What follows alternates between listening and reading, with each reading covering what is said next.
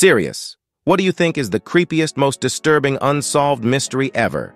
Part 1. Now just relax and enjoy. Also, if you like, please subscribe our channel Thread Tonic. Account 1.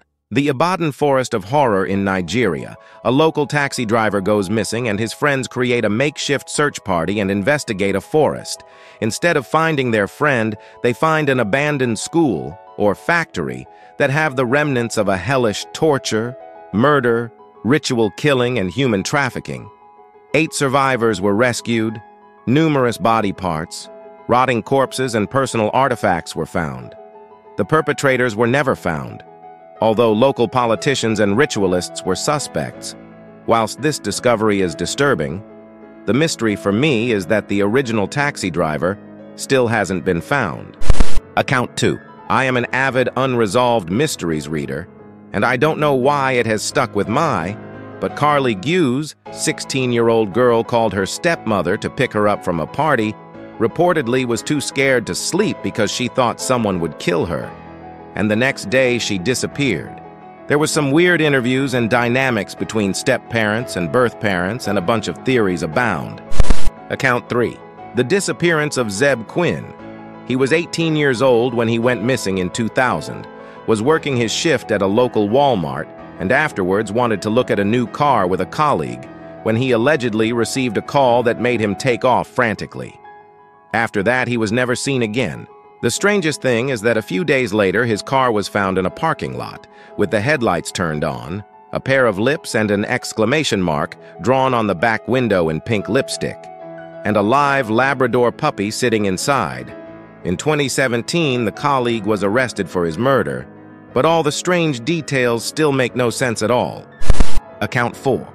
The disappearance of Lars Mittank, a German man who went on vacation in Bulgaria in 2014. He was last seen at the airport, where he was brought into a private room by airport security after his mother had called, telling them her son was behaving strangely, saying there were people after him over the phone the night before.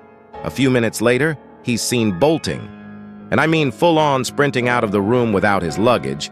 He ran out of airport, scaled the huge fences around the perimeter, and was never seen again.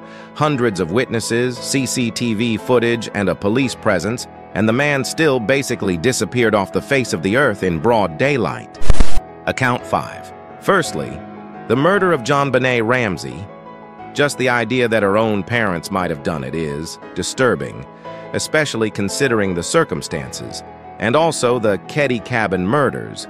Not only did the 14-year-old daughter of one of the victims find them tied up and stabbed to death, 3 more kids were still asleep in the bedroom, having no idea what had happened. Account 6. A lesser, known one that sticks with me, is Selena Mays. 12 years old, 9 months pregnant, disappears from her room overnight. She didn't bring any belongings with her, and neither she or the baby have ever been found. Her dad and his family were involved with a shady church, but there's no proof they know what happened to her. The obvious theory is that her baby's father killed her and hid the body to avoid statutory rape charges, but nobody knows, or will admit to knowing anyhow, who he was. Account 7. Jessica Chambers. She was set on fire in her car and had gasoline poured down her throat. Paramedics found her walking down the lane on fire. The only part of her body that wasn't burned was the bottom of her feet. She did not survive. Police found a suspect but did not have enough evidence to charge him. Paramedics were so traumatized by what they saw, they had to go through therapy and broke down on stage during interviews. She tried to name her attacker, but her throat was so destroyed she couldn't be understood. Account 8. The murder of Robert Wone is something I think about often. He was with friends, just staying the night, and what happened to him sounds brutal. Even more disturbing to me is the fact that everyone who was in that house that evening seemingly have a pact of silence and are walking around free as a bird. Account 9. Missy Bevers. A suspect in full SWAT armor breaks into a church and smashes windows and breaks open doors with a hammer, looking for a local fitness instructor. They then find and beat her to death before getting away. There is high-quality surveillance video of both them and their car, but investigators couldn't make out the license plate.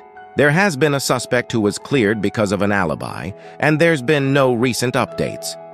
Account 10. Elizabeth Barraza murder. She was murdered in her driveway in the early morning by a person looked to be disguised as a woman. Grainy security footage and no answers.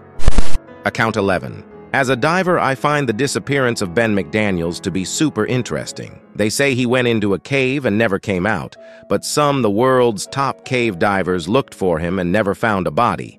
The only evidence that he went diving were staged gas bottles, but they were filled with normal air, not any sort of mixture or anything. The owner of Vortex Springs, where Ben went missing, also died mysteriously the year after. Account 12. The murder of Lindsay Buziak, a case close to home for me that I don't see mentioned as much as it should. A relatively junior realtor in Victoria, British Columbia, is showing a luxury home to some clients, and the clients murdered her. The clients, a man and a woman, cold, called her saying they needed to find something to buy ASAP. She was apprehensive of showing the property by herself and asked that her boyfriend come or wait outside or something. Turns out the boyfriend was running late and arrived around as the murder just occurred, but I don't believe he saw anything as the suspects fled through the back door. It's believed that she was the victim of a professional hit for some unknown reason. Also, the cell phone that was used to contact her was purchased by someone with an alias in Vancouver 6 or so months prior and was only ever used to contact her. Account 13.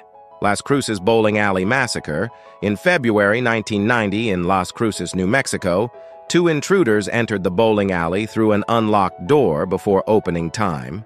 The cook, Ida Holgan, was forced by one gunman to go to the office where Stephanie Senak, her 12-year-old daughter Melissa Repass, and Melissa's 13-year-old friend Amy Hauser were being held by the other gunman. The women and girls were forced to lie on the ground while the gunman stole from a safe. The alley's pin mechanic, Steve Tarrin, arrived at the alley with his daughters, 6-year-old Paula and 2-year-old Valerie, who he'd been unable to find a babysitter for. The gunman then shot everyone. The gunman haphazardly set fire to the office, but it didn't burn much. After they left, 12-year-old Melissa was able to call the police despite being shot 5 times. She and the cook would survive their wounds. Melissa's mother, Stephanie Senak, would initially survive, but would succumb to complications 9 years later. 2-year-old Valerie would survive long enough to be taken to the hospital, but died there. The gunmen have never been identified after the incident. Stephanie Senak's father, Ronald Senak, who I believe owned the bowling alley and was out of state at the time of the killings, didn't cooperate with authorities. Some believe that the killings might have been a targeted hit in retaliation against Ronald for something he did. Account 14. Timothy Pitson, a kid who was taken from school by his mother, went to a zoo, a water park, and all those fun places a kid would love, and then went missing after his mother killed herself in response to her rocky marriage. She left a suicide note saying sorry and that Timothy would be safe but never found. Pretty sad considering that the father still believes he's out there, but I'm betting he's dead. Lived close to where it happened too, but not when it initially happened. Account 15. In my opinion, it's the city of San Francisco train derailment that occurred in Hardin, NV, on 8th December 1939.